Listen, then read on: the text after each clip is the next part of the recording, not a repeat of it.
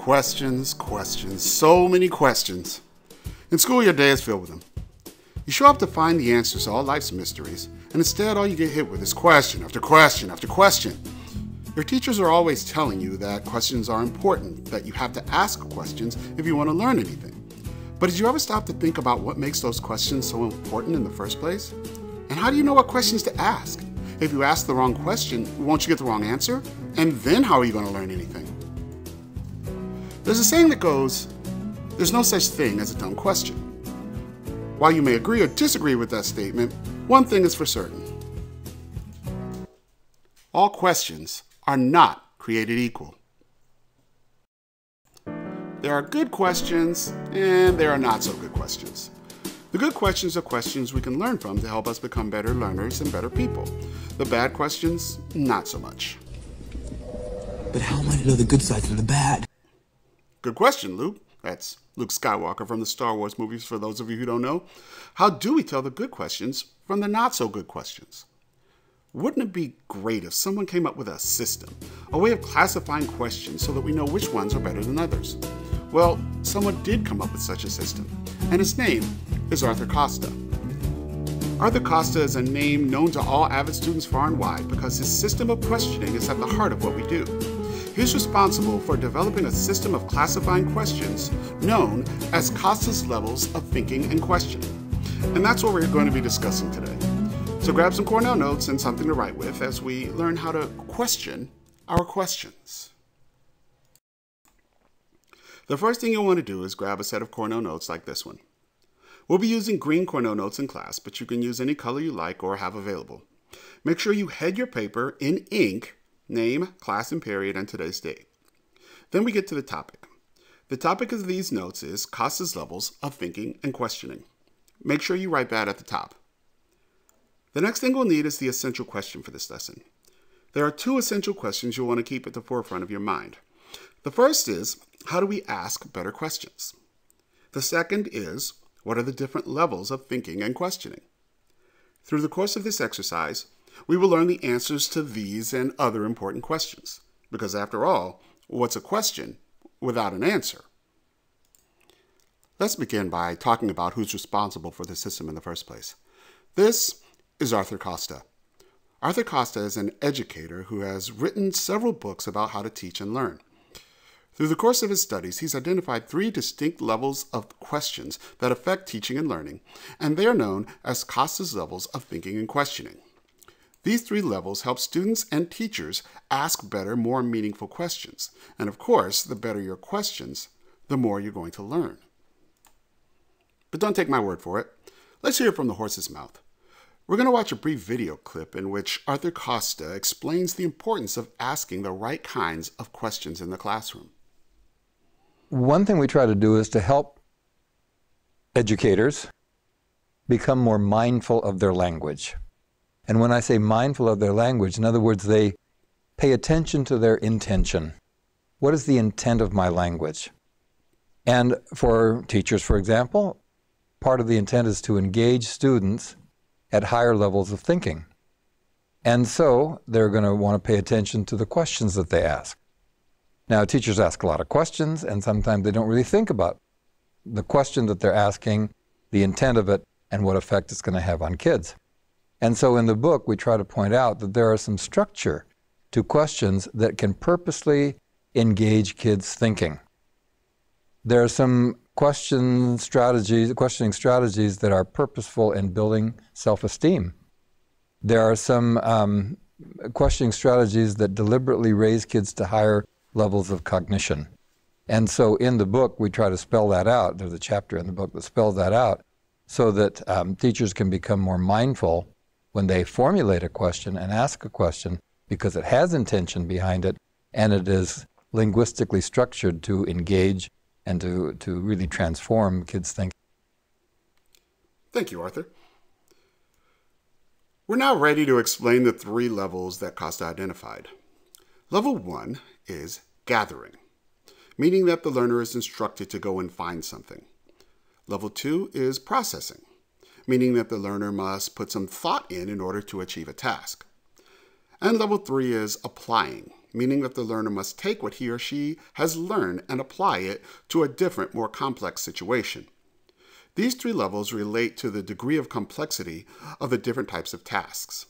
In other words, the higher the level, the more thinking that is needed for the learner to complete the task. Level 1 tasks tend to be very simple. They involve very little complex thought. Level 2 tasks are more difficult and involve more thinking. And level 3 tasks are the most rigorous and challenging activities you can engage in.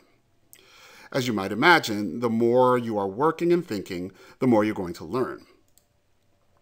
Often you'll find that people turn these levels into a visual of a house by using rectangles for the levels and placing a triangle at the top. In that visual, the first level is at the bottom and we work our way up to the top. And there's a good reason for that. The reason why we use a house to represent these levels is because each of these levels supports one another. Even though level 1 is at the lowest level and involves least thinking, this doesn't mean that level 1 questions and tasks are not important. On the contrary, level 1 questions are important because they help support those other 2 levels. If we had a house and we took out the bottom level, what do you think would happen? You guessed it, everything else would fall apart. We need level 1 questions to support these level 2 questions, and we need both level 1 and 2 questions to support level 3. This house shows us that all 3 levels have to work together in order to get the most out of our questioning. Let's look at these levels a bit more closely. Level 1 tasks are input tasks. These are tasks that are easy and involve very little thinking. They might include things like gathering information or book questions and memorization. In this case, the information is either known or can be found easily in a book or on a website. Level 2 tasks are a bit more involved. They involve processing. They involve thinking about the information that you've gathered in level 1. Level 3 is an output level. This means that you're going to take the information that you've gathered and thought about and create something. You're going to apply the information to a new situation and make judgments about what you've learned. Let's see what this might look like in a typical classroom, say a history classroom. A level 1 question that your history teacher might ask you is, who was the first president of the United States? Or who was the 16th president of the United States? These questions are fairly basic and can be answered very quickly. The information is probably already inside your brain, and if it isn't, you can put it there by reading a book or visiting a website. But the questions involve very little complex thought. A level 2 question is a bit more involved. You might see a question like, how are Lincoln and Washington similar and how are they different? This question involves a bit more time, effort, and thought to respond, and you need the information you obtained in level 1 to be able to answer the question. The level 3 task is the most involved and would probably look something like this. Who was the better president and why did you choose him? This question requires you to come up with something new, your own opinion, and it requires you to use the information you acquired in levels 1 and 2. This question would take the longest to answer and involve the most thought. The important thing to keep in mind is that level 1, 2, and 3 questions are not always questions. What I mean by that is teachers can sometimes instruct you to do something using a sentence that doesn't necessarily end in a question mark. For example, solve for X or define photosynthesis. These will be questions that don't read as questions. In these cases, we would refer to the statements as tasks, not questions. But the levels would still be the same. What gives the task its level is the verbs that the teachers use. You can use a handout like this one to help you determine which verb fits into which level. Find the verb, and you can tell what level the question is. Now it's your turn. I want you to come up with a level 1, 2, and 3 question for this picture. In the picture, we see a scale. On one side of the scale, there's a gavel, which is used by a judge in a courtroom. On the other side is a gun, which is used to shoot things by, well, just about anybody. Take a moment to look at this photograph and see what you think it means. Got an idea? Okay, now let's move the photo aside and come up with some questions. In your Cornell notes, write a level 1, 2, and 3 question about this photograph. Use your Costas Levels of Thinking handout to help you choose appropriate words. Feel free to pause the video while you come up with your responses. I'll just sit here and hum for a while. Okay, you know what? That's annoying. Just press pause again when you're ready to continue.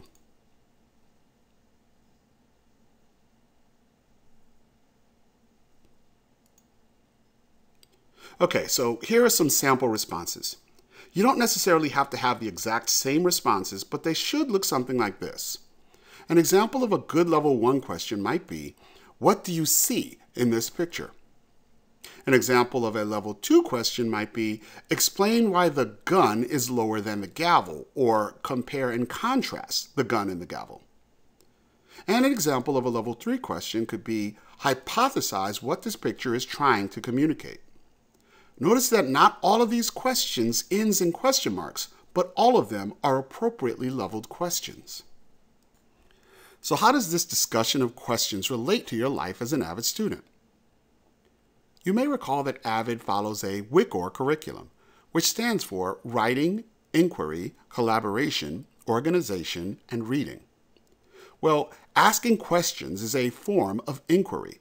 In fact, the word inquiry literally means the act of seeking information through questioning. There are many inquiry elements involved in the AVID program, but none is more important than tutorials. By now, you should have participated in the tutorial process at least a couple of times. And if you have, then you know the importance of questioning. Questions are an important part of the tutorial process in 2 ways. The first is at the very beginning of the tutorial process when you fill out your tutorial request form. The TRF always begins with an initial question. That initial question that you begin with always needs to be a level 2 or 3 question. And if you ever tried to fill out a TRF using a really simple question, then you know why. The whole purpose of a TRF is to give you time to work through a difficult and complex task, or in other words, the type of task that falls into level 2 or 3. Level 1 tasks simply don't work here. The other way questions relate to tutorials is the actual tutorial itself. During a person's presentation, you want to try and help the presenter without giving them the answers. This is achieved by, you guessed it, asking questions. In these instances, it doesn't matter if the questions are level 1, 2, or 3, just as long as they help the presenter answer his or her point of confusion. But of course, the higher the question level, the more the presenter is going to get out of the tutorial process. Trying to find out as simple as yes or no.